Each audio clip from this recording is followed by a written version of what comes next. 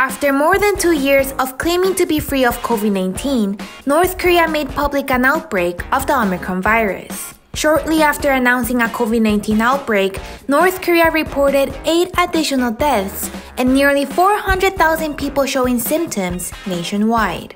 According to the official Korean Central News Agency, the new cases raised the total number of deaths to 50 and that of those who have shown fever symptoms since late April to over 1.21 million. Among those with fever, more than 640,000 have fully recovered, and at least more than 550,000 are being treated.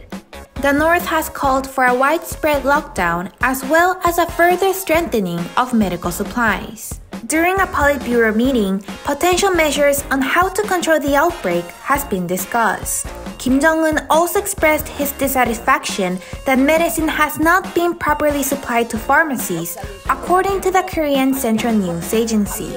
Hit hard by the spread of the coronavirus and lack of medical supplies, North Korea has asked China for assistance in its battle against the pandemic.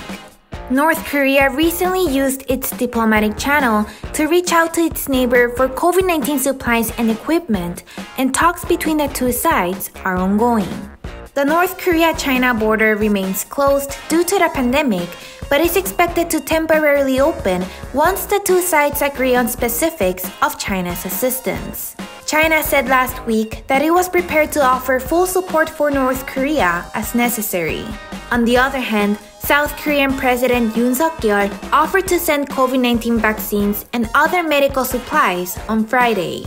The Unification Ministry then said on Sunday it will propose working-level talks with North Korea as soon as possible to provide practical help in coronavirus response.